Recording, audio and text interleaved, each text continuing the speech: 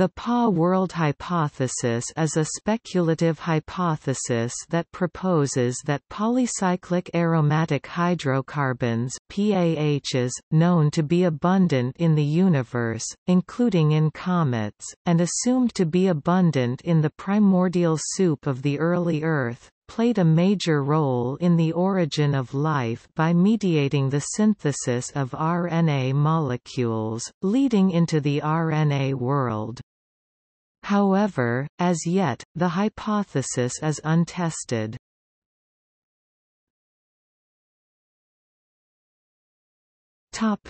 Background. The Miller-Urey experiment in 1952, and others since, demonstrated the synthesis of organic compounds, such as amino acids, formaldehyde and sugars, from the original inorganic precursors the researchers presumed to have been present in the primordial soup, but is no longer considered likely. This experiment inspired many others. In 1961, Joan Oro found that the nucleotide base adenine could be made from hydrogen cyanide (HCN) and ammonia in a water solution. Experiments conducted later showed that the other RNA and DNA nucleobases could be obtained through simulated prebiotic chemistry with a reducing atmosphere. The RNA world hypothesis shows how RNA can become its own catalyst, a ribozyme. In between there are some missing steps such as how the first RNA molecules could be formed. The PAH world hypothesis was proposed by Simon Nicholas Platts in May 2004 to try to fill in this missing step. A more thoroughly elaborated idea has been published by Aaron Freud et al.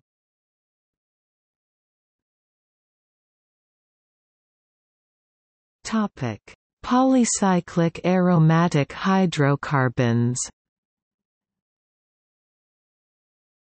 Polycyclic aromatic hydrocarbons are the most common and abundant of the known polyatomic molecules in the visible universe, and are considered a likely constituent of the primordial sea. PAHs, along with fullerenes or buckyballs, have been recently detected in nebulae. In April 2019, scientists, working with the Hubble Space Telescope, reported the confirmed detection of the large and complex ionized molecules of Buckminster fullerene C60 in the interstellar medium spaces between the stars. Fullerenes are also implicated in the origin of life, according to astronomer Letizia Stangelini. It's possible that buckyballs from outer space provided seeds for life on Earth. In September 2012, NASA scientists reported that PAHs, subjected to interstellar medium (ISM) conditions, are transformed, through hydrogenation, oxygenation and hydroxylation, to more complex organics.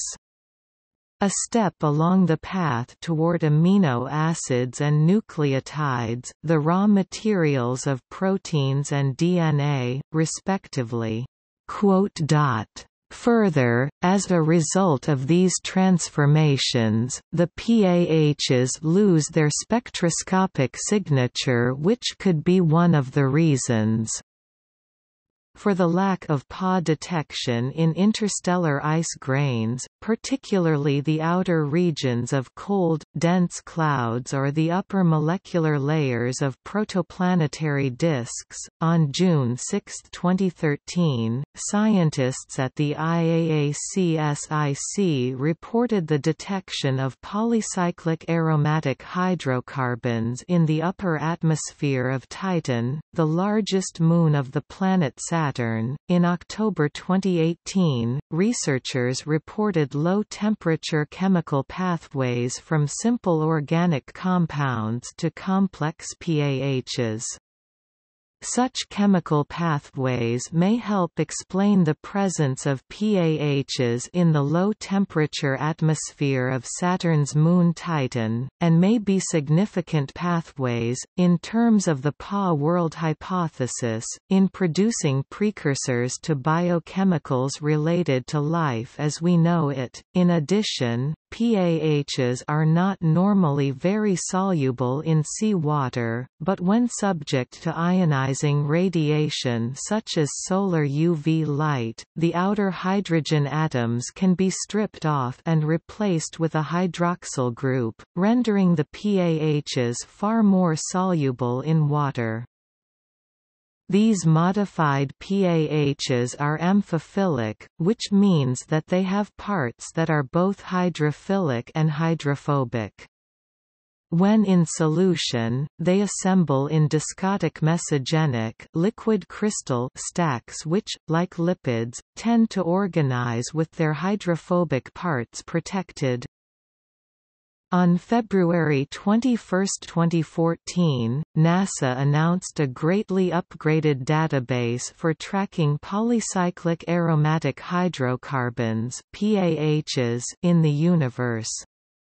More than 20% of the carbon in the universe may be associated with PAHs, possible starting materials for the formation of life.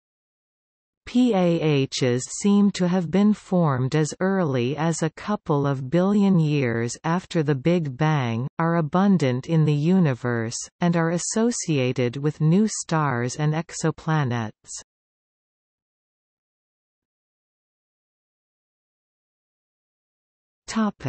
Attachment of nucleobases to PAH scaffolding.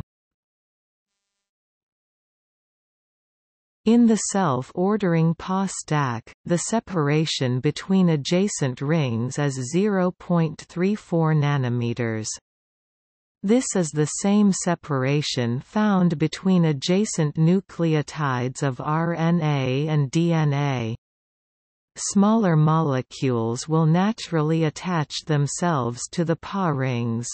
However, PAH rings, while forming, tend to swivel around on one another, which will tend to dislodge attached compounds that would collide with those attached to those above and below.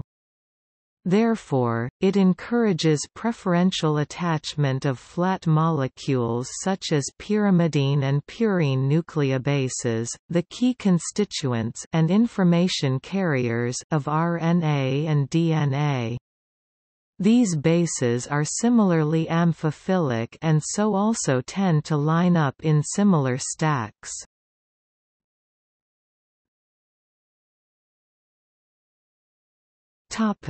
Attachment of oligomeric backbone. According to the hypothesis, once the nucleobases are attached via hydrogen bonds to the PAH scaffolding, the interbase distance would select for linker molecules of a specific size, such as small formaldehyde, methanol, oligomers, also taken from the prebiotic soup, which will bind via covalent bonds to the nucleobases as well as each other to add a flexible structural backbone.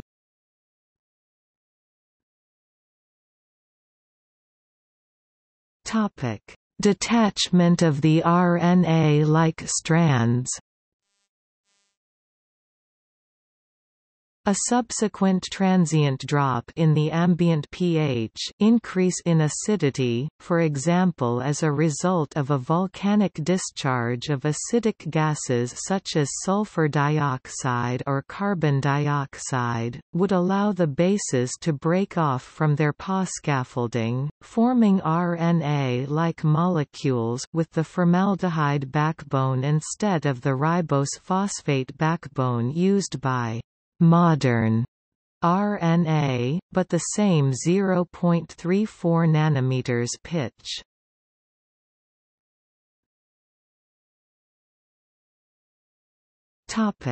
Formation of ribozyme-like structures. The hypothesis further speculates that once long RNA-like single strands are detached from the PAH stacks, and after ambient pH levels became less acidic, they would tend to fold back on themselves, with complementary sequences of nucleobases preferentially seeking out each other and forming hydrogen bonds, creating stable, at least partially double-stranded RNA-like structures, similar to ribozymes. The formaldehyde oligomers would eventually be replaced with more stable ribose phosphate molecules for the backbone material, resulting in a starting milestone for the RNA world hypothesis, which speculates about further evolutionary developments from that point.